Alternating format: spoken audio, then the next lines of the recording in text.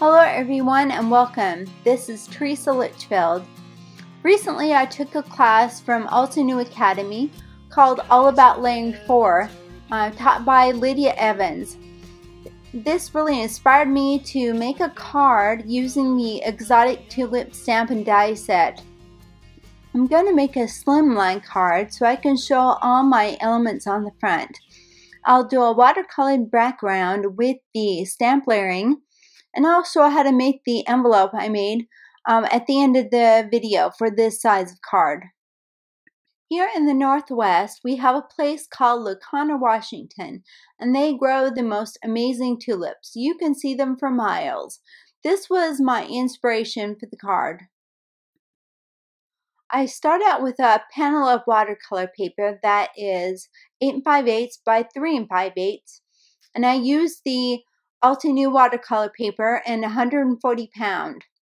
I'll use the 36 pan watercolors, and I'll use all 4 of the grains in the set.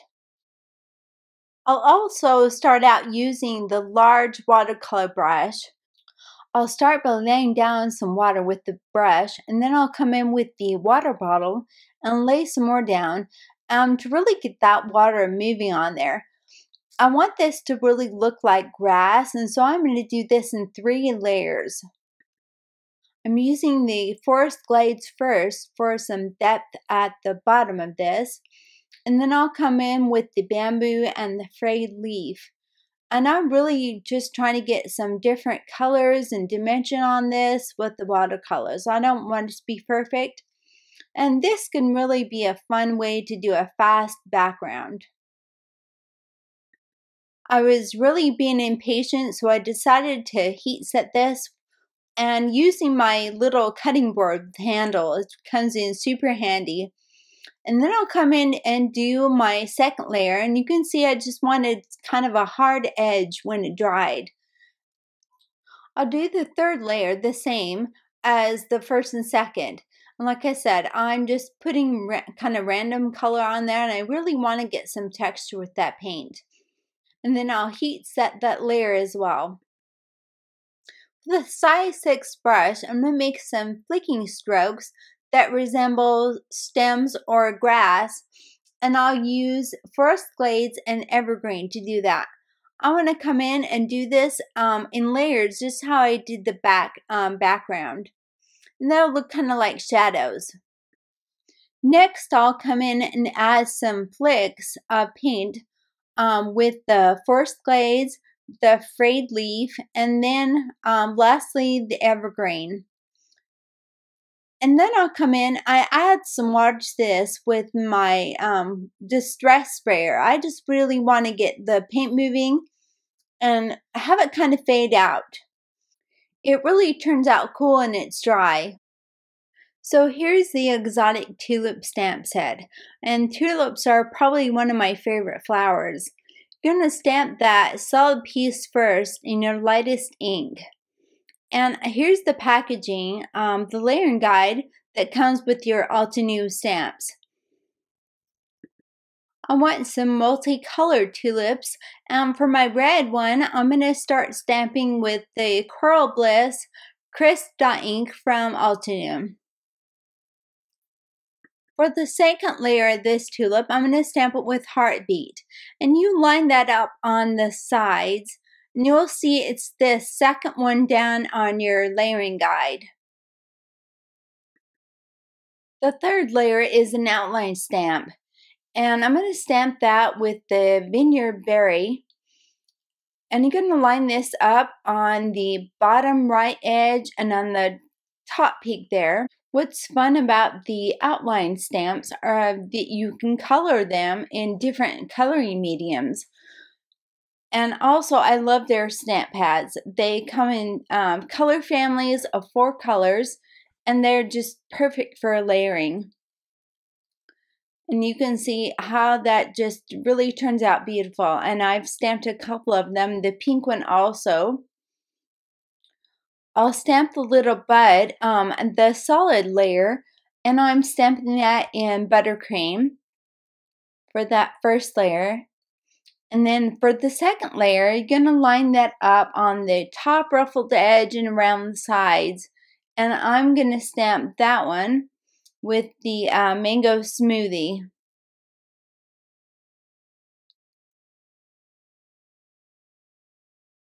My plan is to stamp a whole bunch of these in different colors. For the third layer, that one's you're going to line up just around the both the right and the left side. And I'll stamp that one with the warm sunshine. You can see how beautiful they turn out, and they really are easy to layer up. And I've done a whole bunch of colors here. I stamped 4 in the big flower and 4 in the bud. And I'm not sure if I'm going to use them all yet, but we'll kind of wait and see.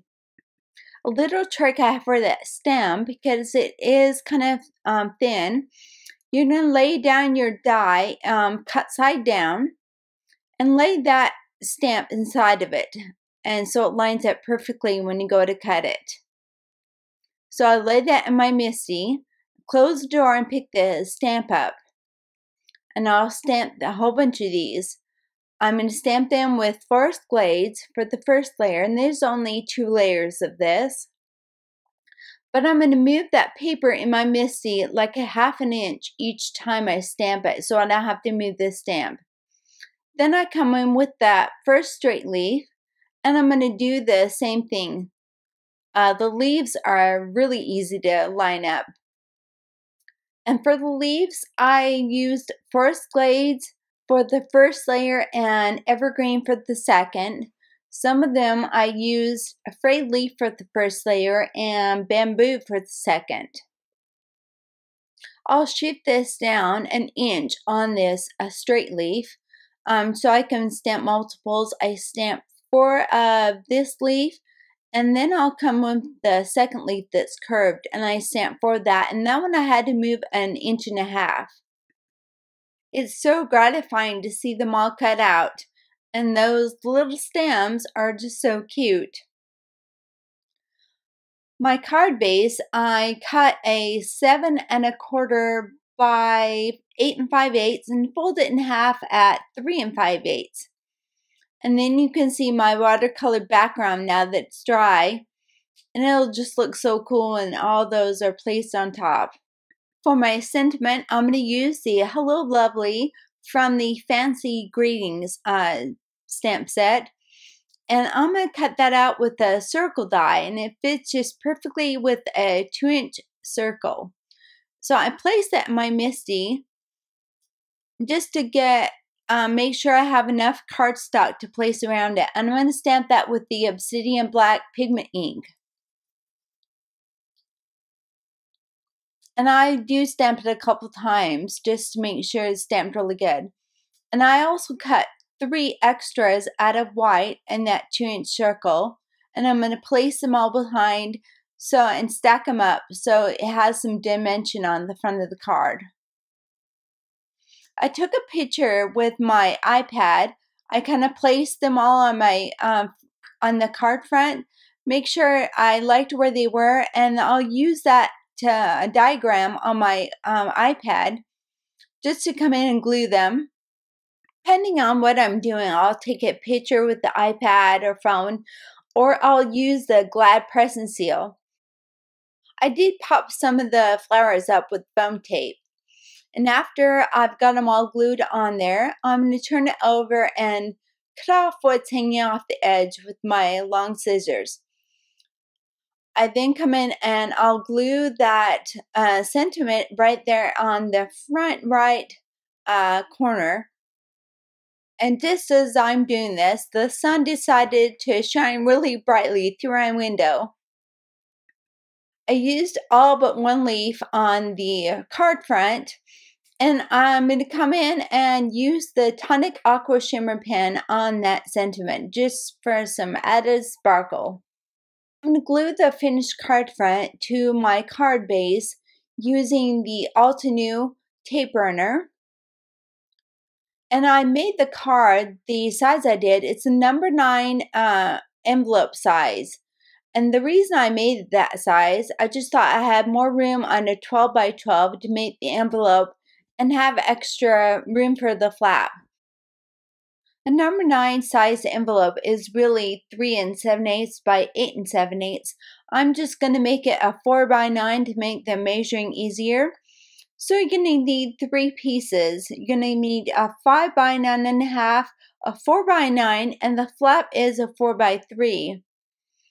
I'm going to take the one piece, the 5 by 9 1/2, and I'm going to score that at 1/2 inch on the bottom edge, just on 3 edges, and again 1/2 inch on the long side of each side.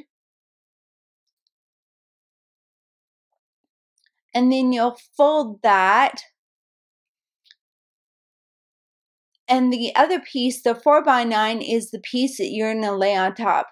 So now I'm going to just cut out the little bottom squares on the bottom, and I'll miter those also so they fold up nicer when you glue that. I'm going to use score tape to adhere this together. And then you'll fold that. And I use my bone folder to reinforce that fold. I failed to mention that I'm going to make this envelope with a side flap instead of a top flap, just for something kind of different. I saw some of these and thought they'd be really cute. And so the flap on this, you're going to score that flap 1/4 inch. You could also do a 1/2 inch if you want less to fold over.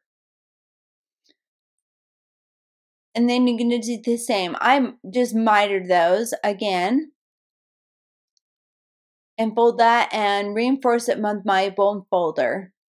Now I'm going to use some score tape. So I use a 1/4 inch on the envelope and down all 3 sides that you scored and folded. And I just put that on, tear it off. It's pretty easy to tear off. I have a lot of 12 by 12 paper for my scrapbooking, and so you could use 1 sheet of that or a couple of the 8.5 by 11 sheets. It fits perfectly on the 12 by 12 though. Now I'm going to do the flap, and I'm going to use the 1/8 inch score tape because I scored it at the 1/4 inch. But you could also do the 1/8 of an inch if you have that, if you scored it at a 1/2 inch. And I realized it really was fine to do that. I'm going to put a pattern on my flap, and I'm going to use the Dainty Swiss stamp set. This is probably my most used stamp set ever. I'm going to use the Rubelite ink to put that dot on the flap. It just gives it a little more character to it. And I did have to stamp this 2 or 3 times. There's all sorts of fun things you could do to embellish the flap, and I just thought that stamp was cute. I'm going to come in with my corner rounder and around those edges, and then I'll adhere that down onto that first folded panel. So I just line up the scores in between the scoring on the main piece there, and take off all the release paper, and then you're going to take that flat piece that is the 4 by 9, and what I like to do, I kind of make sure I line that up, and just on the one side, so it's kind of flat, but I just kind of line it up, and then I can press down because I know it's cut straight. This part can be a little tricky, and it just takes some practice to make it a few times so it doesn't buckle. I adhered that flap, and I'm just reinforcing the fold on that flap with my bone folder so it folds over nice. And then as you can see, it's so fun, and when you put your card in it fits perfectly. I use some of the 1/8 inch score tape on the flap for when you go to send it. I hope you enjoyed my card. I really had fun making it, and I really think it turned out pretty with the watercolor background. Thanks for watching, and please like, subscribe, and ring the bell for all the notifications. And I would love it if you would become a subscriber. Again, thanks so much for joining me, and have a great day.